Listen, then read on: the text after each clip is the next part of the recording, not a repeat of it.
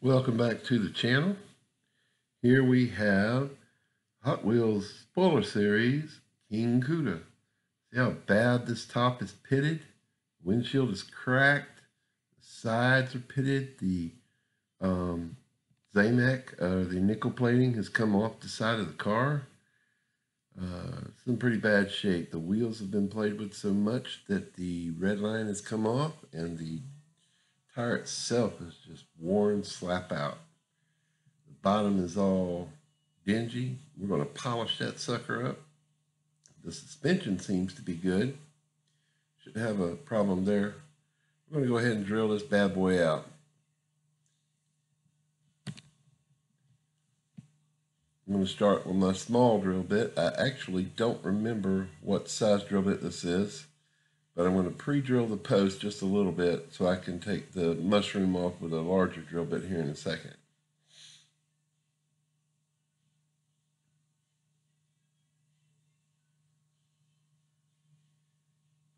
Always keep your bit clean or it'll bind. You could break it off in the post, then you'd have a problem.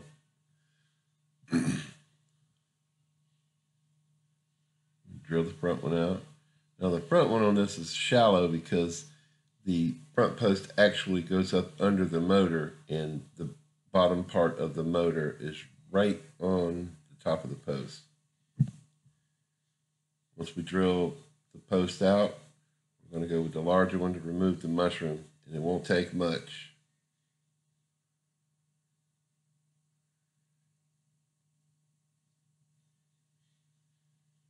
It's actually a little bit too big of a bit, but it's all I got right now.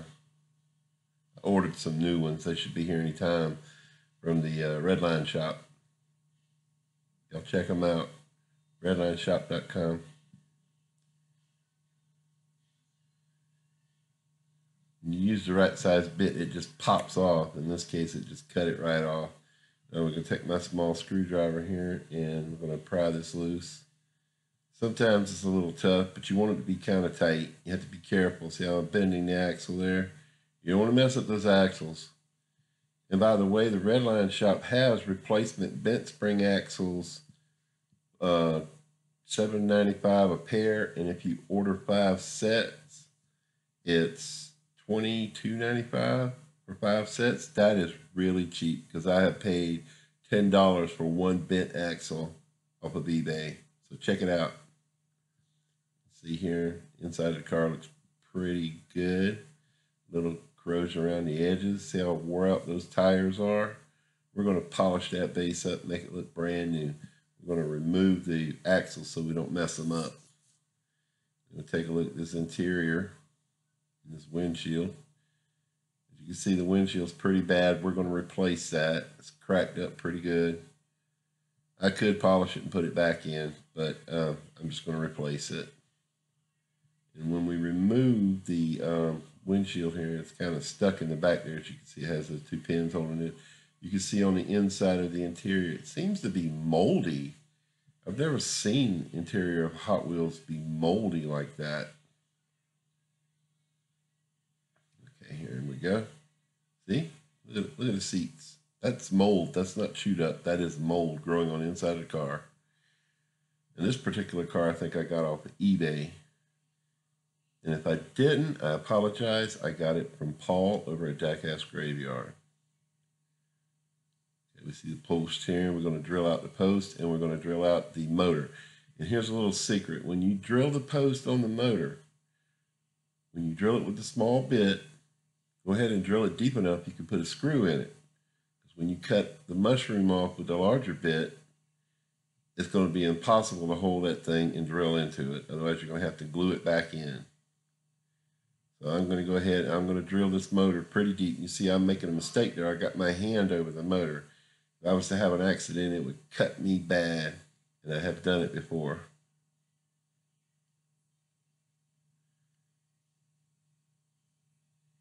Make sure I've got it deep enough. And then we'll switch bits and we'll drill out the mushroom. In this case, I think they just split the post. And we're going to polish that motor up and make it look brand new. Sorry about the bad camera work there. It didn't take much. Now, if you have one of those automatic nail punch, you just press into the post. And I don't realize where mine is at until I've already got the engine out here, but it was sitting right in front of me.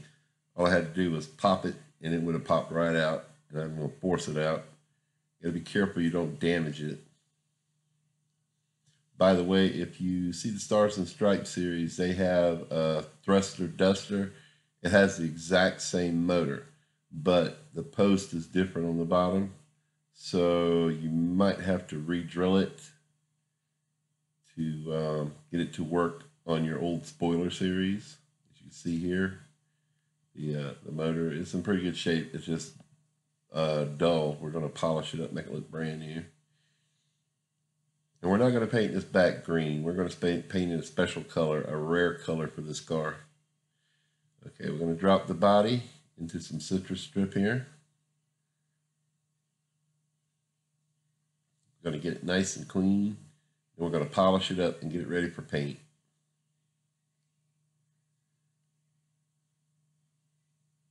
Make sure we get it coated evenly inside and out because we are doing a color change.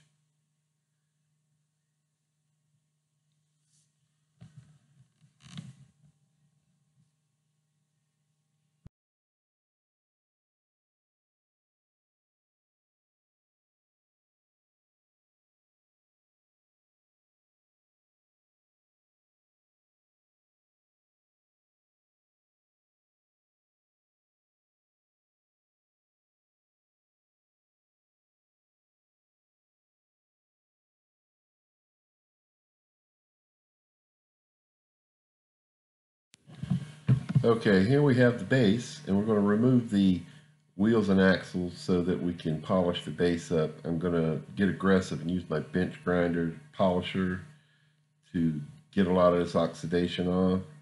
A lot of people use like CLR or something like that to get it off. I've even used pH down to remove oxidation. You got to be careful with that stuff. It will eat your metal up. This is the best way I've found to remove an axle. Pull back on the back of the spring and slide it forward. You got to push up on the wheels at the same time and pull back, and then you have to push down. If your tabs are not broken off or wore down, you can just push that spring out from under them and it'll come right off like that. We'll set those to the side. After we polish the base, we'll put them back on and change the wheels. We'll do the same for the rear axle here. Push it down, get out from underneath that tab. These tabs are really good. Okay, here we have the base. As you can see, it's very oxidized. We're going to polish this sucker up, make it look like brand new. Then we're going to repaint the front grills and paint them black. And in the back, we're going to paint that tail light that goes all the way across the back red with a paint pen. And then we're going to polish this motor up and make it look like brand new. See the post there is already drilled out. We'll be putting a new screw in. Okay, here we have the body, but it's not without its problems. As you can see, the top looks kind of funny, like it's foggy. That's because the nickel plating came off and it looks really foggy. There's also on the A-pillar on the passenger side is cracked and bent. I'm just going to hit it with some super glue to hold it in place and leave it like that, because if I move it around, it'll completely break off. You see on the side here where the nickel plating was also missing. I polished it best I could, but I think it's going to leave some marks that you're going to be able to see through the paint. It's not going to look showroom, but it'll look like an original Redline, and that's all I'm after. You know, any kid would be happy to play with this, and it's just a restoration, and I love it. Okay, and here's the base. As you can see, I've polished it up. I painted the tail light in the front grills, and it looks like it's brand new, ready to go back on the car. We're going to put the wheels back on here as soon as I figure out where I put them. And then we're going to put some new tires on here, some new shoes, they like to say. Okay, here are the axles. We're going to slide them on, kind of the same way we took them off. We're going to slide them, slip it over the post, over the tabs, and then slide it back down into its axle slots. And the passenger side has a pin. You have to make sure you center the bent part of the bent axle over that, or it won't sit right. And you got to, in this case, push it down under the tab. The ones that are worn out, they are not as hard to get out or put back in, but then again, they don't hold as well either. So it's a big plus if you have nice tight fitting axles like these. Okay, we've got the axles back on here. We're going to try to get these wheels off, but they're pretty stuck, and I don't want to accidentally pull the bearings out. So we're going to go ahead and cut these wheels off. I hate doing this, but sometimes it's the only way to get them off. Sometimes I have a little luck if I put a little WD-40 or a drop of oil on the back of the axle. Then you got to make sure you clean them real well, because if it gets on your wheels, it can remove the paint, chrome, or anything like that. So we're going to cut all these wheels off and put a brand new set of shoes on.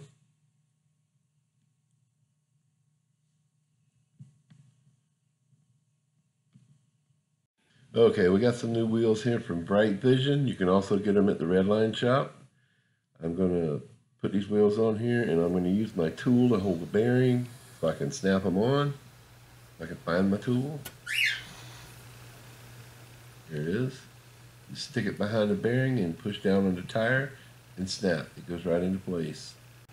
After you get all the wheels on, you want to make sure you adjust them so that the car will roll properly. You can see here it rolls pretty good. I have one axle out of place there. I have to adjust it, but you see, nice and springy and it rolls sweet. So we're going to move on to the next step. Okay, here we have all the parts. We have the interior, a brand new windshield, the base all polished up, and the body. You can see it's orange with a black top, one of the rarest you can find of the King Kuda. This orange is really dark for some reason. I guess I went a little heavy with it, but I love it. Here's the base, all polished up with brand new shoes, freshly painted grille, and rear tail light. Here's the brand new windshield and the clean interior. No more mold. And the engine is all polished up. It's like brand new. I'm going to put this bad boy back together and put it on display for the world to see. We're going to put the motor in. We're going to put a new screw in the bottom to hold it in place. That way you don't have to worry about glue or the motor falling out later. It's in there permanently until you take the screw out. Okay, here it is with the new motor. It looks fantastic. Now let's put the interior in and put the bottom on and get this bad boy back together and have a look at what we have. It fits nice and snug. The new windshield fits great. The base snaps into place, and we're going to put the screws in. I have slightly longer than normal screws, but they work great for the back post, which is kind of long.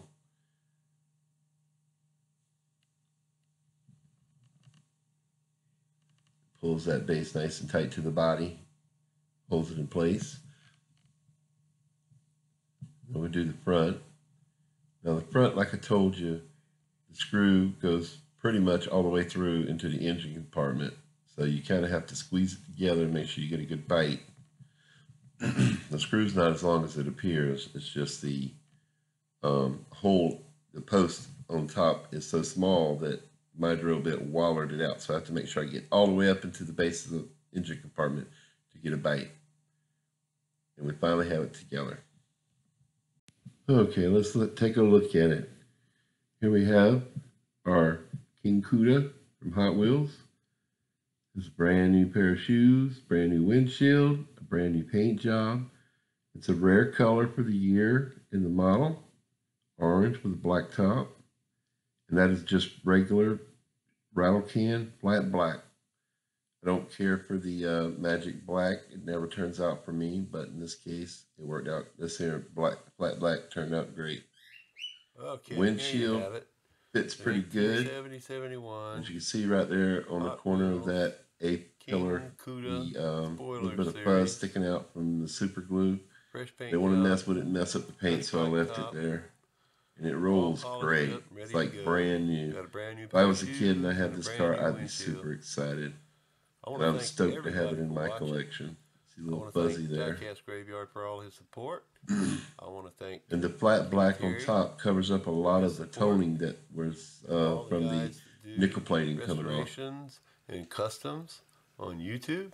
I want to thank each and every one of you for giving me pointers, watching your videos and learning so much. And I hope you guys appreciate this. This is a beautiful specimen.